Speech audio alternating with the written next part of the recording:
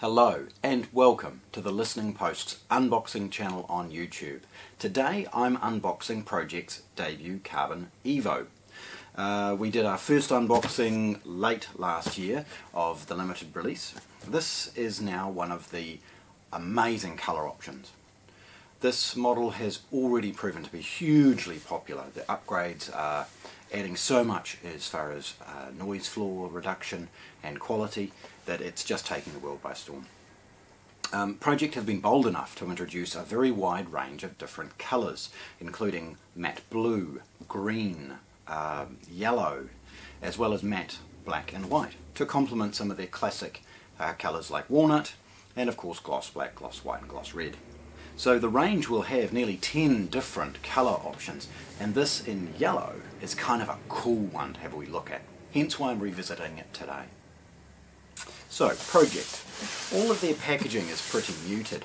Most of their primary, essential, debut all come in this sort of basic box. Some of their larger ones come in much more elaborate packaging, but this is kind of a standard size and shape. On both ends we've got information about its model, Debut Carbon EVO, the cartridge type that it comes fitted with, which is the 2M red, and its colour option. There's a scan serial number and a manual serial number as well. Opening these is really easy. They're secured with paper tape, and those familiar with any of the unboxings that I do will see Pro-Ject has always been covered or sealed with this sort of paper packing tape. Now, no pun intended, but as an evolution on the model, Pro-Ject has included now a colour setup guide as far as how to put it all together and make it all go, as well as all the accessories, which includes a belt, an interconnect and anti-skate weight. In our previous unboxing video I've drilled down and opened these, so if you want to see all the accessories, follow the link to the older unboxing version. The top itself is protected with layers and layers of cardboard. So the lid is separated and held sort of for transit inside this cardboard packaging.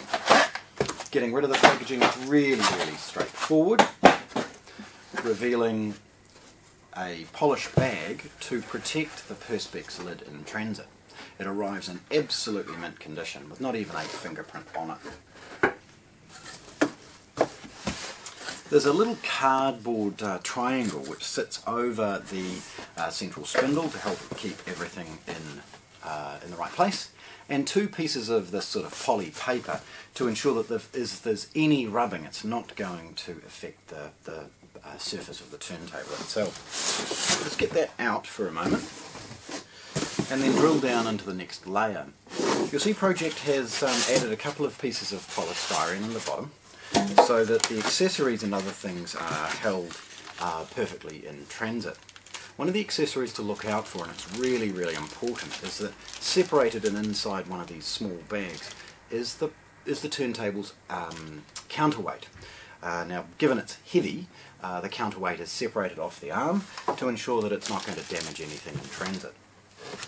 There's also obviously the platter. Now the platter is hugely upgraded as far as the previous model. To introduce inertia and mass, Pro-Ject use a steel platter. But steel can ring, still has a little bit of metallic ring to it should it be tapped or vibrated. To eliminate that, and as part of the Debut EVO upgrades, they've added this rubber dampening ring. It means literally it's almost inert, and that relatively cost-effective upgrade improves the sonic capabilities of this turntable a big chunk, yet it's very affordable, and with the price of this moving only slightly, those three upgrades, the speed box, the platter and the feet, which we'll see later, add a huge amount of additional value for no real cost. Now buried in the bottom, and I'll just sort of give you a look, is the unit's power pack. Again, look, it's just a standard New Zealand power pack, 15 volts. Want to drill into that? Check out my other video. Last piece of polystyrene, and off goes the box. Just put the platter off to one side and concentrate on the deck. Now you can already see through the polish bag that this is a pretty cool colour. carefully removing that, we're looking at the care and attention that Pro-Ject have done with some of the subtle colours. So this is their yellow. It's a matte finish, looks to be beautiful as far as its fit and finish, and very well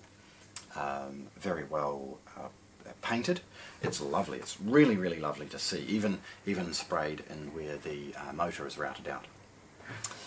Previous versions, because this has of course now a speed box, and I'll show you that in a moment, previous versions had a couple of different pulley wheel sizes. This one has one major one and a second for 78ths should you want them, and an internal pulley wheel. Semi-assembling it for a moment, just putting that platter on so we can start to see what it looks like, and then the counterweight. And again, please hang around for the photographs that we'll take at the end of this. I'm going to take some photographs of not only this in yellow up nice and close, but also one of the more contemporary finishes, probably a gloss black or something like that as well. So the deck itself, as you can see, is very rudimentary, but that is the best part of it. Like simple food cooked well that ends up spectacular as far as on the palette, when you engineer things properly and implement it perfectly, you end up with a beautiful turntable like this from a performance perspective. So let's drill down and have a quick look. Again, as I mentioned, it has a speed box. Now, tilting it backwards, you'll see a 3-pole switch. It's neutral in the middle, with each speed selected by clicking either to the left or to the right. That means you can very easily change between 33 and 45 at the click of a switch.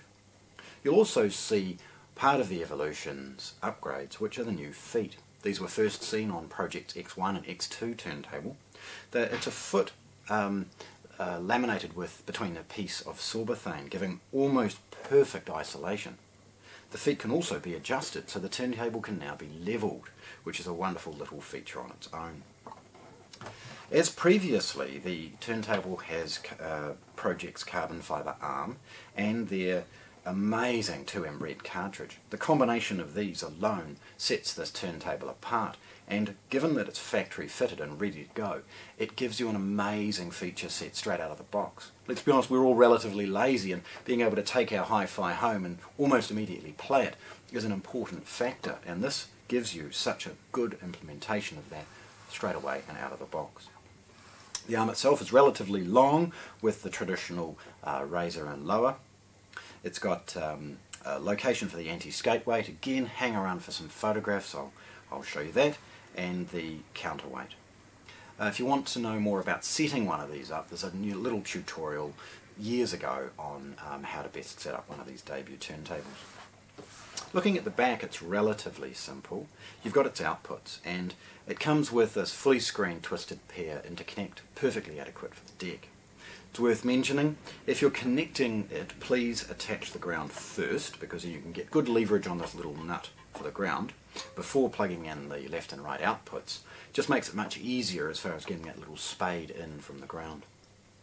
There's a third rear foot, as I mentioned, and then all the way back here is the input for the 15-volt power supply. I'll just pause and put the lid on so that we can see what it looks like sort of finished. So there we have it. Pro-Ject's brand new Debut EVO turntable. It's got an upgraded platter, it's got an upgraded speed box, it's got upgraded feet for a nominal change in price. So wonderful, wonderful value. Hence why I'm happy to share this again in this beautiful colour option. So there we have it. Pro-Ject's Debut EVO turntable, sitting here beautiful in its new matte yellow. Thanks for watching. If you want to see more, subscribe to our channel.